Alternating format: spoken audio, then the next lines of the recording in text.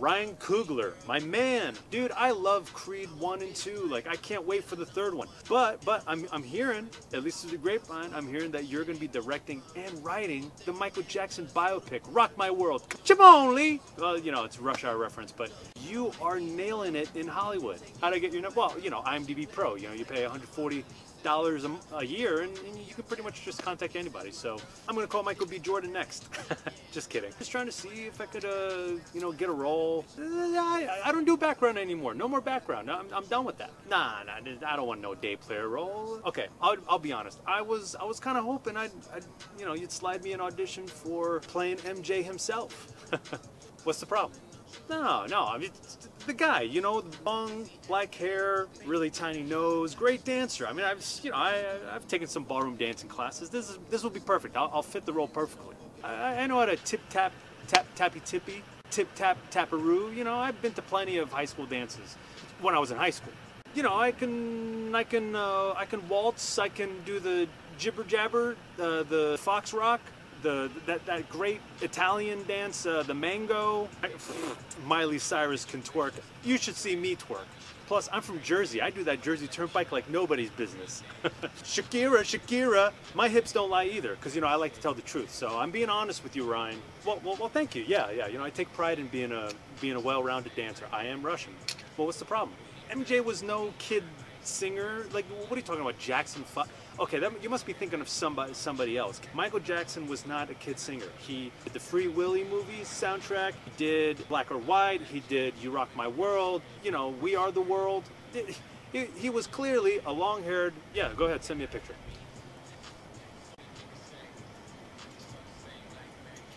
Oh, wow. That was him? Oh, that's what happened. Oh, okay. Well, I'm embarrassed. Sure. Yeah, I'll take that extra role whenever you start filming. $75 over 8 hours sounds great. I'll be there. Bye, Ryan. Hi, my name is Gabriel Manick. I'm an actor, and I'm thirsty.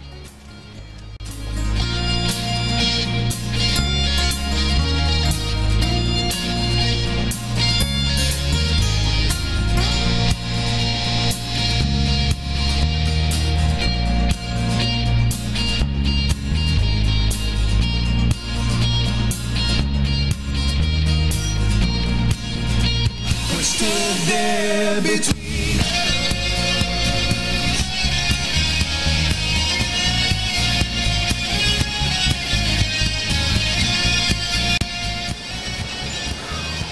grand entrance. Perfect. Oh man, it feels good to just like hop down some stairs. Jared, how you doing, man? Feeling good. Yeah? Beautiful day in Atlanta. Kind of beautiful, you know, overcast, kind of chilly. It's not too bad. Thanks all right. for negating everything else. I'm just gonna, what is it? It's like one-upping somebody. It's like, oh, you went to college? Well, I got a master's. Okay, so got 2 beers. Gonna be doing a bonus review after the first one. So we're here at Atlanta Brewing Company, which formerly known as Red Brick Company. Red Brick, just Red Brick. If you see me looking over there, it's because I'm looking at somebody who works here, who I used to work for years ago. So yeah, we're over here. They have been here since 1993. Georgia's first original craft brewery. You know, these truckers, they come here right on time, you know, trying to cover up the sounds when I'm trying to speak. Yeah. Merry Christmas to you too. Yeah, please, honk, honk. The jerk, he didn't do it. So I decided to get their Hoplanta, but apparently it's oak aged.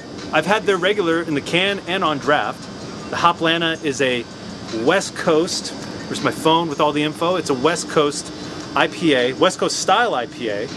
And I believe the hops, it's got like a few of my favorite hops in there, like Citra, Mosaic, I believe. Let's see. So it's got Chinook. I was wrong. It's got Chinook and Centennial hops, which is kind of cool because, you know, Centennial Park here in Atlanta. I'm sure it has to do with that. So this is the oak aged version, which has basically just, it's oak aged. It's aged in oak barrels. Yes. she's laughing over here because this is her first experience of watching me do this. So sometimes it's awkward. So yeah, oak aged. Why not? An oak aged IPA. I've never had one like that. So the first Hoplanta, I mean original, I think is great. Let's get. And apparently, I heard through the grapevine, there's a little bird that a lot of trees over here. Birds are very insightful here. It's a tap room exclusive. So get your butt in here. Don't be scared of what's flying in the air. You'll be all right. Just have some alcohol. It's gonna, get rid of it. You'll be fine. You'll be fine. So come in here, get a pint, and I'm gonna let you know how this is. So first sip's the one that counts when you're thirsty. Cheers, Alana.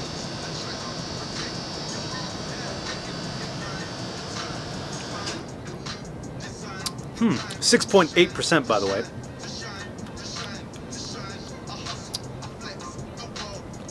What's that on the end?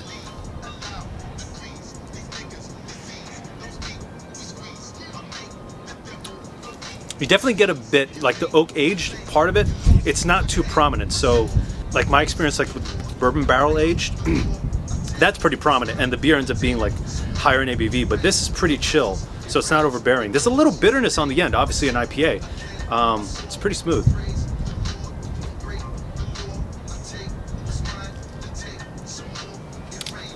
Am I getting a little citrus in it? Yeah, I don't know. Really not bad. And the way the bubbles are moving, it's almost kind of like it's in slow motion. It's weird. I've never seen carbonation move like that. So maybe this is going through like a time warp. Maybe it's a time warp IPA. Oak aged, it's aged, which means it's, it's aging. It's in a different, that's what happens when when alcohol gets into my system. I start speaking as though I'm in a different dimension. Are you guys here right now? You got to show your personality because that's what it is. You guys aren't watching because you want to know how this tastes. You're here for this silliness. But we're here promoting a brewery, so I should get back to that. This is pretty solid. So when I said 6.8, that's not the score. It's just the ABV.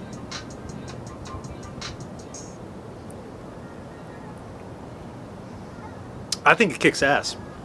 Okay, so for the oak aged Hoplanta, which I think is hilarious. I mean, Hoplanta. You guys know you guys and girls and dogs know that I like puns, so it's perfect. So let's see. Today on a Wednesday, don't know when this is going to post. I'll give it a 7.9. 7.9 sounds good. 7.9. It's pretty good. Taproom exclusive. This is pretty damn good. You should come here, have the original, and then compare it with this one as well. That would be a lot of fun. I can't wait to finish this. Okay, that was really good. So now this is about 2 months late on my end. My bad. Was hoping to be here in December around the Christmas time. Some people call it Xmas. Some people call it the 25th. Whatever. This is the peppermint patty. Peppermint patty. This bird is so loud. It's giving me everything I need to know. I'm so grateful to this bird. People are going to get in the comments and be like, this guy has mental health issues. There is one person who actually who put that like in the comment and it got flagged. It's like, this guy has mental health issues. So they just don't get my sense of humor. Yeah, it's pretty funny. So the peppermint patty. Now I made it sound like it's pepper and mint. It's not pepper. There's no spiciness. It's peppermint. Okay, bear with me. I had lunch an hour ago, so this is getting to me quickly. It's an Imperial Stout aged in ASW, which is a distillery here locally, in ASW bourbon barrels with cacao, nibs, and peppermint. Even though it says cacao, don't worry, vegans can have it. There's no meat in it. So yeah, yeah, it sounds great. This is such a chill review here. Okay. This smells like a peppermint patty. This smells great. A nice dessert beer. And it's 10.5%. It's insane. If you want to have it all day, it's your family's funeral. I don't know. You're going to have to figure that one out because I'm not coming. Should I start doing stand-up? Insert some crickets. Yeah. Thank you, audience, for showing up. It's okay. So. We have live comedy on Fridays. Oh. So you can do comedy here. It's just talking to the people. Awesome. I should do it. And I need to have the oak aged Hoplanta. So let's get to reviewing this one. Second sip's the one that counts when you're flabbergasted.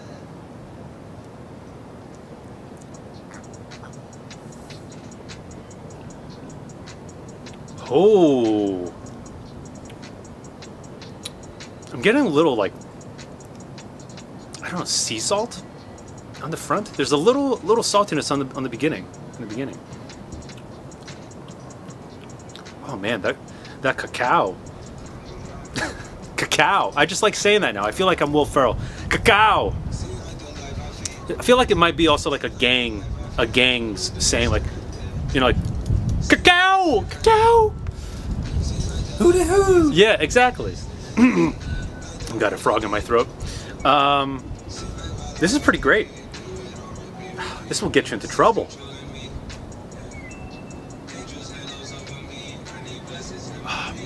Not overly sweet, which was what I was first afraid of. I was like, I wonder if it's going to be too sweet. Not at all. I would say bittersweet. Man, I'm just digging this. I feel like I got a chocolate bar melted. I just realized I'm just looking at you, Jared, not into the camera. Melted just into a glass and mixed in with some water. It's not bad. I mean, what I just said sounds terrible. It's not what this is, but it's kind of got that feel. Wow. Yeah. If I ever get married, who knows? We'll see. You know, not sure if that's in the cards. Also, if I have to buy the cards, you have to tell me where to go. Maybe Amazon has them. But this is something I would have at a wedding, at my wedding, at somebody's wedding. I would like to have it. People, if you're going to invite me to your wedding, please have this. Okay, just you can probably get it shipped from here. I'm sure they use Jeff Bezos' mailing company. So, pretty sure that's the official name too. Ooh, now I'm getting like that cool mint feeling as I breathe in. This kicks ass. This kicks ass. Okay, probably shouldn't take another sip. Chug it. Chug, chug, chug, chug. Coming from the guy who told me to eat mac and cheese off the Decatur floor. It makes for fun videos, right? It does. It was pretty funny. Okay. Na zdrowie. Yeah. Hey. That's good. That's good. Okay, so the peppermint patty. Yeah, I mean the cacao is great. Mint, cool mint. Okay, so remember, this is on a completely different scale. It's not just beer, like a beer scale. This is on the Imperial Stout scale. So I'll go with the 9.1. I'll go with the 9.1. That kicked ass. I could have a 16 ounce of that. More like peppermint batty, am I right? Peppermint batty. All right, let's show her. Let's show her. No. Christiane, she used to be my old boss. Well, not old boss. I mean, you know, she's younger than me, so she used to be my young boss. So, anyway, yeah, thank you very much, Atlanta Brewing Company, for having us here. Thank you for, you know, being so festive with your beers and trying new things. Because I think when I first went to Red Brick, when I moved here, so like in 2016, I think, yeah, 2016, I think Red Brick only had maybe like 6 or 8 beers on tap. So now they got like 20, right? 22? Something like that. So they're really doing stuff. They're great in the market. Again, First, Georgia's original craft brewery.